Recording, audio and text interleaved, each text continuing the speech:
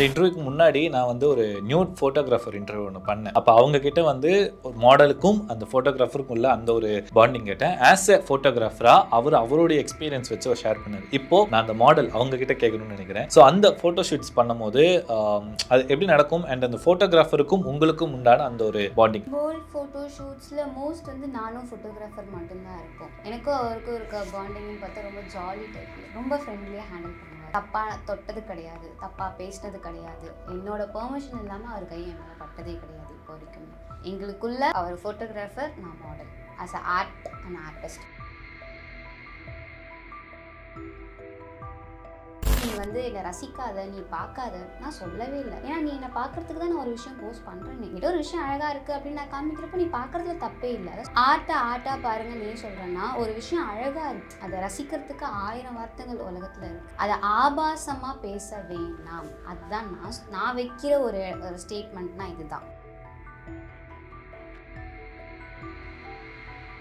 Photo shoots அப்படிங்கிறது முடிவாயிடுச்சு, modelling அப்படிங்கிறது முடிவாயிடுச்சு. அதில் வேரியஸ் செக்டார்ஸ் இருக்கும் போது பாடி எக்ஸ்ப்ளோர் பண்ணணும் அப்படிங்கிற ஒரு விஷயத்தை ஏன் எடுத்தீங்க? ஒரு விஷயத்த பண்ணுற 100 பேர் இருக்காங்க. அந்த 100ல் நான் ஒன்றா போயிருக்க விரும்பலை. ப்ரைடல் பண்ணுறதுக்கு இவ்வளோ பேர் இருக்காங்க, அதில் நானும் ஒருத்தியாக போக விரும்பலை. போல்ட் ஒரு விஷயத்தை எக்ஸ்ப்ளோர் பண்ணணும், ஆர்ட் ஃபார்மாக காமிக்கணும் அப்படின்னா தேர்ஸ் நாட் நிறைய பேர் கிடையாது. யோசிப்பாங்க என்ன வேணும், என்ன பண்ண முடியும் அப்படின்னு யோசிப்பாங்க. எனக்கு தைரியம் இருக்குது, கட்ஸ், என்னால் பண்ண முடியும், நிறைய நெகட்டிவிட்டியை ஹேண்டில் பண்ண முடியும்.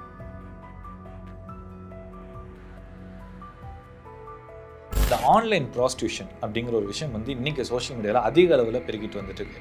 மாடல்ஸ் அதிக அளவில் ஆயிட்டனால தான் இன்னைக்கு இந்த ஆன்லைன் ப்ராஸ்டியூஷனுடைய ரேஞ்ச் அதுவும் ஹை லெவலில் போயிட்டு இருக்குது. மாடலிங் பண்ணுறவங்க வந்து ஆன்லைன் ப்ராஸ்டியூஷன் பண்ணுறாங்கன்னா கண்டிப்பாக கிடையாது. ஆக்டராக இருக்கவங்க பண்ணுறாங்க, ஆக்ட்ரஸாக இருக்கவங்க பண்ணுறாங்க, விஜேவாக இருக்கவங்க பண்ணுறாங்க, ஆர்ஜேவாக இருக்கவங்க பண்ணுறாங்க, வீட்டில் ஹவுஸ் ஒய்ஃபாக இருக்க லேடிஸ் வரைக்குமே some are they doing that.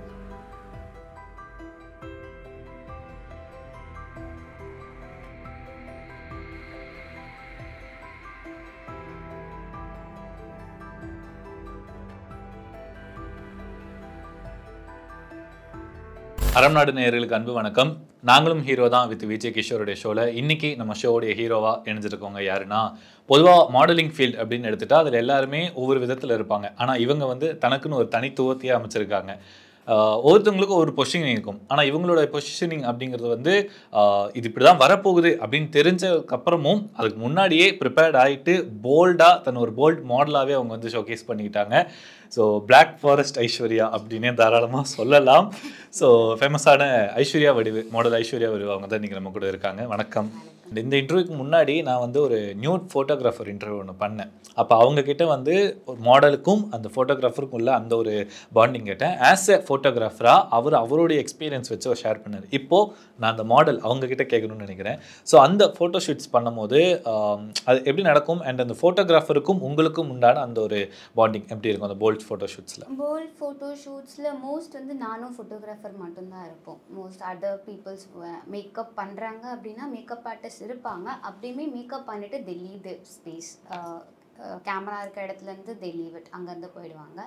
So எனக்கும் இப்போ வரைக்கும் கேமராமேன் நான் மோஸ்ட் பண்ண போல்ட் ஷூட்ஸ் பார்த்தீங்கன்னா ரூபேஷ் சார், அவர் கூட தான் நிறைய பண்ணியிருக்கேன்.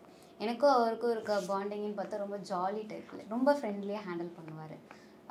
தப்பாக தொட்டது கிடையாது, தப்பாக பேசினது கிடையாது. என்னோட பெர்மிஷன் இல்லாமல் அவர் கை என் மேலே பட்டதே கிடையாது இப்போ வரைக்குமே. எங்களுக்குள்ள அவர் ஃபோட்டோகிராஃபர், நான் model. As a art and artist அப்படின்ற, ஏன்னா அவர் ஆர்டிஸ்ட், நான் ஆர்ட். என்னை எப்படி வந்து ஒரு ஆர்ட்டாக மாற்றணுன்றது தான் அவர் பார்ப்பார். அவர்கிட்ட அந்த ஆர்டிஸ்ட் என்னை எப்படி செதுக்குறாரு, இந்த ஒரு கான்செப்டுவல் தான் எங்களுக்கு இருக்கும். என்னை எப்படி அவர் மோல்ட் பண்ணி அந்த இடத்துல வர்றாரு. ஏன்னா ஒரு ஃபோட்டோ 10 ஃபோட்டோ எடுத்தால் அதில் ஒரு ஃபோட்டோ தான் நல்லா வரும். பட் அந்த ஒரு ஃபோட்டோ எடுக்கிறதுக்கு we have to two a lot. ப்ரிப்ரேஷனாக இருக்கட்டும், இல்லை போசஸாக இருக்கட்டும், எல்லாமே நாங்கள் நிறைய விஷயங்கள் பண்ணணும். டைம் இருக்குது. அதே மாதிரி அவங்களோட டைம் ஷெடியூல் இருக்குது, என்னோட டைம் ஷெடியூல் இருக்குது. ஸோ இந்த விஷயங்கள்லாம் நிறைய இருக்குது. ஸோ என்னென்னா ரொம்பவே ஃப்ரெண்ட்லி டைப் எனக்கு அவர். ரொம்ப ஜாலியாக போவோம், ஃபோட்டோஷூட் சிரிப்போம். லைக் போசஸ் ஒழுங்காக வர நான் வந்து திட்டுவார், நான் உன்னை இதை பண்ண சொன்னேன், நீ என்ன பண்ணிகிட்டு இருக்கேன் அப்படின்னாரு. ஸோ லிட்ரலி ரொம்ப இதுவாக போவோம். அதே மாதிரி தப்பாக நடந்துக்கல, நான் அது விஷயத்தில் ரொம்ப அவரை ட்ரஸ்ட் பண்ணேன். என்கிட்ட இந்த நிமிஷம் வரைக்குமே அவர் என்கிட்ட தப்பாக பிஹேவ் பண்ணல, தப்பாக பேசலை, தப்பாக இந்த விஷயம் நீ பண்ணு, இவ்வளோ நீ பண்ணுற இதை பண்ணு அப்படின்னு சொன்னதும் கிடையாது. ஸோ ஸோ எனக்கு அவர் கூட இருக்க ஒரு ரேம்போ நல்லா இருந்துச்சு அண்ட் வி வில் கண்டினியூ பண்ணிகிட்டு இருக்கோம். I hope still it's continuous.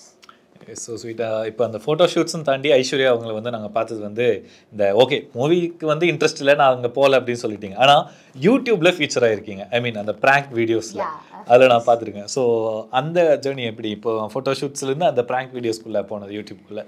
ஆக்சுவலாக தான் சொன்னேன் ஸ்டார்டிங் வரப்போ ப்ராங்க் வீடியோஸ் ஷார்ட் ஃபிலிம்ஸ் இது தான் இருந்துச்சு. So prank videos is not like நான் இப்போ போகிறேன்னு சொல்ல மாட்டேன், நான் அப்பத்துலேருந்தே பண்ணிட்டு தான் இருக்கேன். ஏன்னா அது பண்ணுறப்போ நல்லாயிருக்கும், ஒரு கான்செப்ட்லாம் வந்து ஒருத்தர் கேட்குறப்போ நான் என்ன யோசிச்சேன்னா ஒருத்தவங்க வந்து கேட்குறப்போ ஓகே ஃபைன் அது நல்லாயிருக்கு பண்ணுறதுக்கு அதை பண்ணலாம் அப்படின்னு தான்.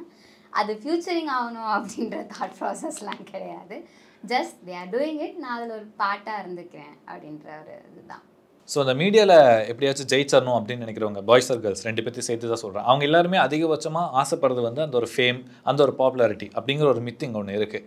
இப்போது நீங்கள் இந்த மாதிரி போல்ட் ஃபோட்டோ ஷூட்ஸ்லாம் பண்ணும்போது நான் உங்களுடைய கமெண்ட்ஸ் பார்த்த வரைக்கும் நான் கேட்குறேன், எல்லாம் ஒரு ஃபேம்க்காக தானே பண்ணுறீங்க, பட் அதுக்கு பண்ணுற போதே ஏன் இதுக்கு இப்படி ஒரு ரிப்ளைலாம் கொடுக்குறீங்க, நீங்கள் ஏன் அந்த மாதிரி பார்க்குறீங்க, இது வந்து ஆர்ட் ஃபார்மாக பார்க்கலாம்ல அப்படின்னு ஒரு ஸ்டீரியோடைப் ஒரு காமெண்ட்ஸில் வைக்கிறாங்களவா? So what's your reply?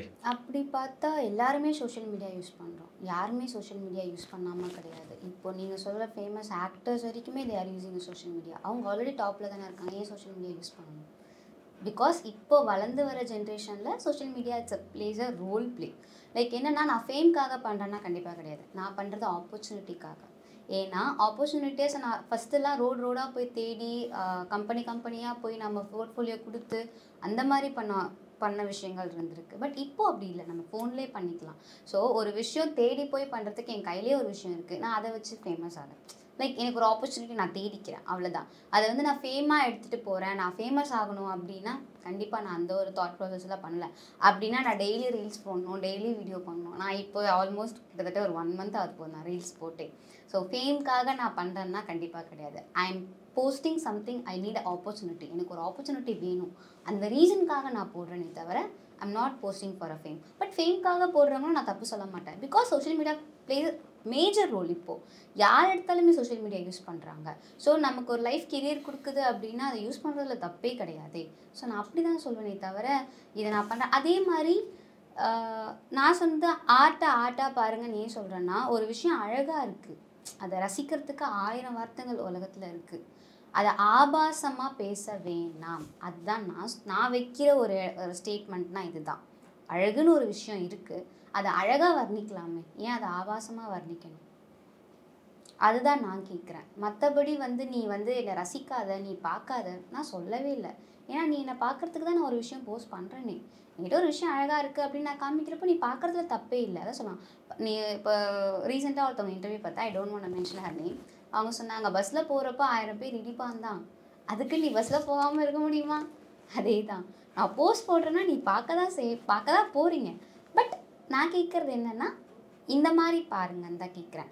அப்படி உனக்கு பார்க்க பிடிக்கலையா, நீ வந்து உன் மைண்டில் வந்து ஆபாசமாக பார்த்துட்டு போயிடு. அதை ஏன் கமெண்ட்டில் பண்ணுற? 10,000 பேருக்கு முன்னாடி நீ ஏன் அதை பண்ணுற? உனக்கு ஆபாசமாக பார்க்க பிடிக்குதுன்னா ஜஸ்ட் நீ ஃபோட்டோ பார்த்து ஆபாசமாக திங்க் பண்ணிட்டு போயிடலாம்ல. நீங்கள் ஏன் வந்து அங்கே போஸ்ட் பண்ணுறீங்க அந்த கமெண்ட்டை? அப்போ நீங்கள் அங்கே ஃபேம் தேடுறீங்க தானே. நீங்கள் அந்த இடத்துல வந்து நானும் ஒரு ஆளுடா அப்படின்னு சொல்கிறதுக்கு தானே அந்த இடத்துல வந்து கமெண்ட் பண்ணுறீங்க. அப்படி இல்லைன்னா நீங்கள் பாட்டு உங்கள் மனசில் யோசிச்சுட்டு போக வேண்டியதானே. So every one have a something. ஆனால் அதை வந்து வெளியே கொண்டு வரப்போ அது புரிதல் வேறு மாதிரி தான் போகுது. அதை பற்றின அந்த ஒரு போய் சேர்கிற விஷயம் வேறு மாதிரி தான் போய் சேருது. பட் இதில் வந்து அதிக அளவில் நெகட்டிவ் கமெண்ட்ஸ் வருது இல்லவா? ஸோ அந்த விஷயம் வந்து எப்படி நீங்கள் வந்து அதை ஹேண்டில் பண்ணிக்கிறீங்க? அதாவது உங்களுக்கு தெரியும் கண்டிப்பாக இந்த ஃபோட்டோஸ் போட்டால் இந்த மாதிரி தான் வரும், பாசிட்டிவ் எந்த அளவுக்கு வருதோ அதுக்கு அதிக அளவில் நெகட்டிவ் வரப்போகுது அப்படிங்கிறது உங்களுக்கு தெரியும் இல்லவா? அப்படி இருக்கும்போது அதை வந்து ஸ்டாப் பண்ணணும், அந்த லிமிட்டட் பண்ணுறது அந்த மாதிரி விஷயங்கள் எதுவுமே பண்ணாமல் நீங்கள் வந்து அதை அப்படியே ஃப்ரீயாக தான் நீங்கள் இக்னோர் பண்ணுறீங்க. So what made you to do that? அதான் சொல்ல, எல்லாருக்குமே ஒரு ஒப்பீனியன் இருக்கும். கண்டிப்பாக யாருக்குமே ஒப்பீனியன் டிஃப்ரெண்ட்டாக தான் இருக்கும். என்னை பற்றி நல்லா பேசுகிறவங்களும் இருப்பாங்க, என்னை பற்றி கெட்டதாக பேசுகிறவங்களும் இருப்பாங்க. நான் என்ன சொல்கிறேன்னா, நான் தான் சொன்னேன்ல, ஏன் என் கமெண்ட்ஸ் நான் பேச விட்டுறேன்னா மேபி அவங்களுக்கு 2 விஷயம் இருக்குது. ஏன்னா நான் வந்து அவங்க இடத்துலேருந்து யோசித்தேன். ஒரு ஸ்டேஜில் என்ன ஏன்டா என் வந்து இப்படி கமெண்ட் பண்ணுறான் அப்படின்னு யோசிச்ச பொண்ணு நான் அவங்க இடத்துல போய் யோசித்தேன்.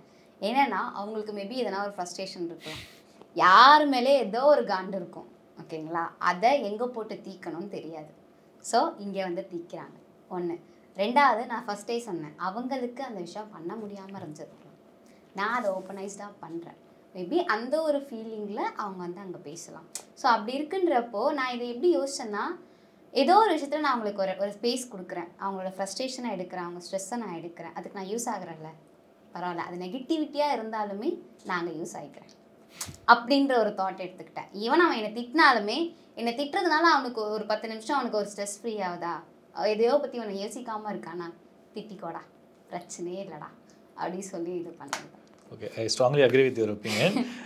பட் இங்கே இன்னொரு கேள்வி என்ன அப்படின்னா, ஓகே ஃபோட்டோஷூட்ஸ் அப்படிங்கிறது முடிவாயிடுச்சு, மாடலிங் அப்படிங்கிறது முடிவாயிடுச்சு, அதில் வேரியஸ் செக்டார்ஸ் இருக்கும் போது பாடி எக்ஸ்ப்ளோர் பண்ணணும் அப்படிங்கிற ஒரு விஷயத்தை ஏன் எடுத்தீங்க அப்படின்னு தான் கேட்குறாங்க. எத்தனையோ ஃபோட்டோஷூட்ஸ் இருக்குது, எத்தனையோ பண்ணலாமே, ஏன் இதை பண்ணுறீங்க, நீங்கள் இதை பண்ணுறதுனால தான் அவங்க இதை பண்ணுறாங்க அப்படிங்கிற காமெண்ட்ஸும் வருது. நான் சொன்னால் தான் ப்ரைடல் எடுத்து நான் ஒரு எக்ஸாம்பிளுக்கு வைக்கிறேன். ப்ரைடல், ஸோ வாட் எவர் நீங்கள் எப்படி யோசிப்பீங்க, ப்ரைடலுக்காக தனியாக ஒரு மாடல் கூட்டிகிட்டு போய் அவங்க பண்ணுறாங்களா? அஸ் அ ப்ரைட் நீங்கள் கூட்டிகிட்டு போனீங்கன்னா அவங்க மேக்கப் போட்டாலே ஷீ இஸ் போஸ்டிங். ஸோ அதில் நான் பண்ணுறதுக்கு ஒன்றுமே இல்லை. காஸ்டியூம் வைஸ் போகணுன்னா we have a lots of people தேர். நான் தான் சொல்கிறேன், ஒவ்வொரு இடத்துலையும் நான் என்ன வைக்கிறேன்னா, ஒரு விஷயத்த பண்ணுற 100 பேர் இருக்காங்க, அந்த 100ல் நான் ஒன்றா போய் விரும்பலை. ப்ரைடல் பண்ணுறதுக்கு இவ்வளோ பேர் இருக்காங்க, அதில் நானும் ஒருத்தியாக போக விரும்பலை. கிளாம் ஷூட்ஸ் பண்ணுறதுக்கு தேர் பீப்புள், நானும் அதில் ஒருத்தியாக. பட் போல்ட் ஒரு விஷயத்தை எக்ஸ்ப்ளோர் பண்ணணும், ஆர்ட் ஃபார்மாக காமிக்கணும் அப்படின்னா தேர்ஸ் நாட், நிறைய பேர் கிடையாது. யோசிப்பாங்க என்ன வேணும், அதை என்ன பண்ண முடியும் அப்படின்னு யோசிப்பாங்க. ஸோ எனக்கு வந்து இந்த விஷயத்தில் வந்து எனக்கு ஒரு யோசனை இல்லை, எனக்கு தைரியம் இருக்குது. ஐ ஹாவ் அ கட்ஸ், என்னால் பண்ண முடியும், என்னால் நெகட்டிவிட்டியை ஹேண்டில் பண்ண முடியும், எனக்கு பிடிச்சிருக்கு. ஸோ அப்படின்றப்போ நான் எடுத்தது தான் இந்த விஷயம். அதெல்லாம் தானே. மேபி எனக்கு அந்த ஆப்பர்ச்சுனிட்டி வந்தால் கண்டிப்பாக நான் பண்ணுவேன், பண்ணாமல் இருக்க மாட்டேன்னு சொல்ல மாட்டேன், பண்ணுவேன். பட் எனக்கு நான் ஒரு இடத்துல ஷைன் ஆகணும், ஐஷுன்ற ஒரு நேமுக்கு நான் ஒரு ஐடென்டிஃபிகேஷன் கொடுக்கணும் அப்படின்னு ஆசைப்பட்டு அதில் என்ன பண்ணலாம் அப்படின்னு யோசிச்சது தான் இந்த மாதிரி விஷயங்களே தவிர அவ்வளோ செக்டார்ஸ் இருந்தும் நான் பண்ணலன்றதுக்கு இதுதான் ரீசன். லைக் 1000ல் ஒருத்தியாக நான் இல்லாமல் நான் ஒருத்தி தனியாக ஷைன் ஆகணும் அப்படின்னு ஆசைப்பட்டது. ஃபைனலாக ஒரே ஒரு கேள்வி, இந்த கேள்வி வைக்கிறதுக்கான காரணம் வந்து இது வந்து இன்றைக்கி வந்து சோஷியல் மீடியாவில் ஒரு டாக்காகவே அமைஞ்சிட்ருக்குது. அண்ட் இது சம்மந்தமாக நிறைய பேர் வந்து அதுக்கு என்ன சொல்ல ஒரு டிபார்ட்மெண்ட் சார்ந்து உங்கள்கிட்ட தான் இன்ட்ரெஸ்ட் கேட்டுருக்காங்க. பட் எனக்கு வந்து இது வந்து அதில் சப்ஜெக்டாக இருக்கிற அந்த மாடல்ஸ்கிட்டயே கேட்கணும் அப்படிங்கிறத இருந்துச்சு. இந்த ஆன்லைன் ப்ராஸ்டியூஷன் அப்படிங்கிற ஒரு விஷயம் வந்து இன்றைக்கி சோஷியல் மீடியாவில் அதிக அளவில் பெருகிட்டு வந்துட்டுருக்கு. ஒரு மித் ஒன்று க்ரியேட் பண்ணியிருக்காங்க மேம், என்னென்னா மாடல்ஸ் அதிக அளவில் ஆகிட்டனால தான் இன்றைக்கி இந்த ஆன்லைன் ப்ராஸ்டியூஷனுடைய ரேஞ்ச் அதுவும் ஹை லெவலில் போயிட்டுருக்குது. ஏன்னா அவங்க வந்து ஆன்லைனில் அந்த பெய்ட் சர்வீஸ் அந்த மாதிரி விஷயங்கள்லாம் வந்து இவங்க தான் பண்ணுறாங்க அப்படிங்கிற ஒரு ஒப்பீனியன் ஒன்று வைக்கிறாங்களே, அதை நீங்கள் எப்படி பார்க்குறீங்க? கண்டிப்பாக கிடையாது. மாடலிங் பண்ணுறவங்க வந்து ஆன்லைன் ப்ராஸ்டியூஷன் பண்ணுறாங்கன்னா கண்டிப்பாக கிடையாது. சாதாரண வீட்டில் ஒர்க்கிங் உமனே அதுதான் பண்ணுறாங்க. So it's not about modelling பண்ணுறவங்க. நீங்கள் எல்லாரையும் வந்து மாடலிங் பண்ணுறவங்க தான் ஸ்டார்ட் பண்ணாங்கன்னு சொன்னீங்கன்னா கண்டிப்பாக கிடையாது. ஆக்டராக இருக்கவங்க பண்ணுறாங்க, ஆக்ட்ரஸாக இருக்கவங்க பண்ணுறாங்க, விஜேவாக இருக்கவங்க பண்ணுறாங்க, ஆர்ஜேவாக இருக்கவங்க பண்ணுறாங்க, வீட்டில் ஹவுஸ் ஒய்ஃபாக இருக்க லேடிஸ் வரைக்குமே some are they're doing that. அவங்களுக்கு ஒரு தேவை இருக்குது, அது வந்து ஒரு விஷயத்துலேருந்து அவங்க எடுத்துக்கிறாங்க. அதை நான் தப்பே சொல்ல மாட்டேன். பிகாஸ் அதுக்கு ஒரு ஆடியன்ஸஸ் இருக்கிறப்போ அதை பண்ணுறவங்கள நீங்கள் எப்படி தப்பு சொல்வீங்க? அதுக்கு ஒரு ஆடியன்ஸ் இல்லை, அப்போ நீ அதை அப்போஸாக பண்ணுற அப்படின்னா நம்ம கேள்வி கேட்கலாம், நீ ஏன் பண்ணுற அப்படின்னு. பட் அதுக்கு ஒரு தனி செக்டார் ஆடியன்ஸ் இருக்கீங்க. அப்படி இருக்குன்றப்போ அதை ஏன் கேள்வி கேட்குறீங்க? அது மாடலிங் பண்ணுறவங்கன்னு தான் கண்டிப்பாக நான் சொல்ல மாட்டேன். மாடலிங் பண்ணுறவங்க பண்ணுறதே கிடையாது. ஈவனாக social gram influencers they are doing. அவங்கள நீங்கள் மாடல்னு சொல்லுவீங்க? இன்ஃப்ளூயன்சர்ஸ் பண்ணுறப்போ அவங்கள நம்ம எப்படி போய் மாடல்னு சொல்ல முடியும்? கண்டிப்பாக கிடையாது. ஸோ யாருக்கோ ஒரு தேவை இருக்குது, அதை அவங்க பண்ணிட்டு போகிறாங்க. உனக்கு அதான் சொன்னேன், பிடிச்சா பாரு, பிடிக்கலையா கடந்துப்போம். அதை வந்து நம்ம வந்து இதுதான் விஷயம் அப்படின்னு சொல்ல முடியாது. ஏன்னா நான் ப்ராஸ்டியூஷன் பண்ணுறவங்களே சொல்லுவேன், அவங்களோட தேவைக்காக அவங்க போகிறாங்க, நம்ம அதை தப்பே சொல்ல முடியாது. பிகாஸ் அதுக்கு ஒரு செட் ஆஃப் ஆடியன்ஸ் இருக்காங்க. நீ அவங்க கிட்ட போகலன்னா அவங்க ஏன் அந்த விஷயம் பண்ண போகிறாங்க? அவங்க வேறு எதனா வேலை பார்த்துட்டு போவாங்கல்ல, கரெக்ட் தானே? ஒரு விஷயம் நம்ம தேடி போகிறோம், அது இல்லைன்றப்போ அவங்க என்ன பண்ணுவாங்க? பண்ணி தான் ஆகணும். அதே மாதிரி இந்த மாதிரி விஷயங்கள் பண்ணுறவங்கலாம் வந்து இப்போது நானே சொல்கிறேன்னே, இப்போது நீங்கள் சொன்னீங்க ஆன்லைன் ப்ராஸ்டியூஷன் பண்ணுறேன்ட்டு. நான் ஆன்லைன் ப்ராஸ்டியூஷன் நான் பண்ணவே கிடையாது. என்னோடய ஃபோட்டோகிராஃபி பேஜ், என்னோடய ஃபோட்டோஷூட்ஸை தான் நான் வந்து அந்த ஐடியில் போஸ்ட் பண்ணுறேன். இது வரைக்கும் ஒரு லைவில் கூட நான் நியூ ஷூட்ஸ் பண்ணது கிடையாது, செமி நியூ ஷூட்ஸ் பண்ணது கிடையாது. லைவ் இப்போ வரைக்குமே என்னோடய ஆப்பில் நான் போனதே கிடையாது. ஸோ அப்படி இருக்குன்றப்போ ஒவ்வொருத்தர் ஒவ்வொரு மாதிரி யூஸ் பண்ணுறாங்க. புரிதல் இருக்கணும், இவங்க இதுக்கு தான் யூஸ் பண்ணுறாங்க, இவங்க இதுக்கு தான் யூஸ் பண்ணுறாங்க அப்படின்னு. So it's obviously there decision. அவங்க லைஃப்பில் அவங்க எடுக்கணும்னு நினைக்கிறாங்க, அதை பண்ணுறாங்க. அது அக்செப்ட் பண்ணிக்கிறது பெரிய விஷயம். அக்செப்ட் பண்ண முடியலன்னா ஜஸ்ட் இக்னோர் இட், அவ்வளோதான் சொல்லுவேன். அதை வந்து கொண்டு வந்து அதை போட்டு பிசைஞ்சு அதை பற்றி பேசி அவங்கள வந்து தப்பாக போர்ட்ரேட் பண்ண வேணாம். இன்றைக்கி நம்ம ஒருத்தரை தப்பாக சொல்கிறது வந்து நாளைக்கு நம்மள இன்னொருத்தவங்க சொல்லுவாங்க. இன்றைக்கி அந்த கேர்ளை போய் நம்ம பேசுகிறோம், ஏய் அவள் அப்படி பண்ணுறாடா அப்படின்ட்டு. நாளைக்கு நம்ம வீட்டில் இருக்க ஒரு கேர்ளை இன்னொருத்தன் பேச மாட்டான்னு என்ன நிச்சயம்? Yeah of course. நான் ஒரு கேர்ள்னு சொல்லலை, அஸ் அ பாய் இன்றைக்கி நான் அவங்கள பற்றி தப்பாக பேசுகிறேன் அப்படின்னா நாளைக்கு என்னை பற்றி கண்டிப்பாக யாருன்னா ஒருத்தர் பேசுவாங்க. ஸோ அது வேண்டாம். இருக்கிற வரைக்கும் எல்லாரை பற்றியும் நல்லதே பேசி நல்லாதாவே இருந்துட்டு போகும். Really nice. ஃபைனலாக அடுத்தடுத்த ப்ராஜெக்ட்ஸ் ஆர் அடுத்தடுத்த மூவ் என்ன வச்சுருக்கீங்க? இப்போதைக்கு உங்களுக்குன்னு ஒரு ஆடியன்ஸ் ஒன்று க்ரியேட் பண்ணிட்டீங்க, சோஷியல் மீடியாவில் இன்ஸ்டாவில் நல்லபடியாக போயிட்டுருக்கீங்க. So what's your next move? இப்போதைக்கு I'm taking a break. I need a some break. எனக்கு ஃபிசிக்கலி சரி மென்டலி சரி I need a some really need a break. So இப்போதைக்கு I don't have any idea about that. ஒன்று சொல்லணும்னா studies முடிச்சிருக்கேன். Studies முடிச்சுட்டு அடுத்து என்ன பிளான் இருக்குது. என்னென்னா இதுக்கு மேலேயும் வந்து மாடலிங்குள்ளே எப்படி அச்சீவ் பண்ணலாம் அப்படின்றது தான். லைக் என்னால் மோஸ்ட் சொன்னால் பாடியை தவிர வேறு எதனா இப்போ நீங்களே கேட்டிங்க பாடியை தவிர வேறு எதனா explore பண்ணுங்கன்ட்டு. So I'm trying to explore other side of modelling. So அதையும் எக்ஸ்ப்ளோர் பண்ணலான்ற ஒரு ஐடியா இருக்குது. And I'm just working through it. I hope நல்ல ஆப்பர்ச்சுனிட்டிஸ் கிடைக்குன்னு நினைக்கிறேன். பட் இப்போது கொஞ்சம் பிரேக்கில் இருக்கேன். கண்டிப்பாக அது எவ்வளோ பெரிய பிரேக்காக இருந்தாலுமே அதுக்கப்புறமும் ரீஎன்ட்ரி கொடுக்குற அப்படிங்கிற ஒரு மூமெண்ட் வரும். அண்ட் மோரோவர் இப்போ நீங்கள் முன்னாடி சொன்ன மாதிரி ஒரு பிராண்ட் ஆகணும், ஒரு பிராண்ட் அம்பாசிடர், ஒரு பிராண்டுக்கு நீங்கள் வந்து ஒரு பிராண்டாக இருக்கணும் அப்படின்னு நீங்கள் சொல்லியிருந்தீங்களா? கண்டிப்பாக அடுத்த ஒரு அதான் நீங்கள் அந்த பிரேக் எடுத்துகிட்டு வரும்போது அந்த விஷயம் கண்டிப்பாக உங்களோட இதில் நடக்கும். அண்ட் ஐ ஹோப் அடுத்தடுத்த லெவல் நீங்கள் அடுத்தது போவீங்க. எங்கள் டீம் சார்பாக ஒரு மிகப்பெரிய வாழ்த்துக்கள் அதுக்கு சொல்லிட்டு இவ்வளோ நேரம் கொடுத்து பல விஷயங்கள் எந்த கேள்விக்குமே முகம் சொல்லிக்காமல் ஃபுல் அண்ட் ஃபுல் அந்த என்ன சொல்கிறது உண்மை பதில் எல்லாத்தையுமே சொன்னதுக்கு ரொம்ப ரொம்ப நன்றி. Thanks for the time. ரொம்ப தேங்க்ஸ். என்னையும் இன்வைட் பண்ணதுக்கு ரொம்ப தேங்க்ஸ். ஆக்சுவலாக அதான் சொன்னேன், ரெக்கக்னைஸ் பண்ண மாட்டாங்க.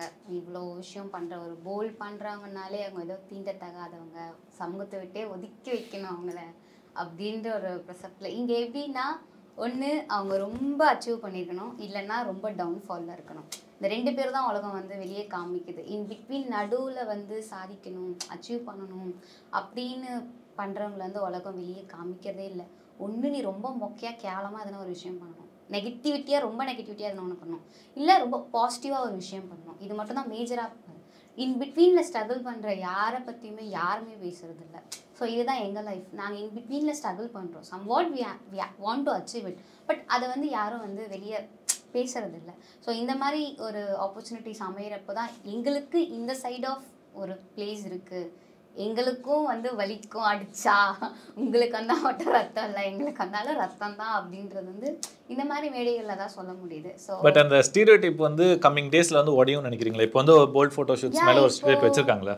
இப்போது உடையிலையா? லைக் லைக் நம்ம அந்த எல்ஜிபிடி கம்யூனிட்டி எடுத்துக்கோங்க, உடையிலையா? அது மாதிரி தான் நிறைய விஷயங்கள் உடையுது.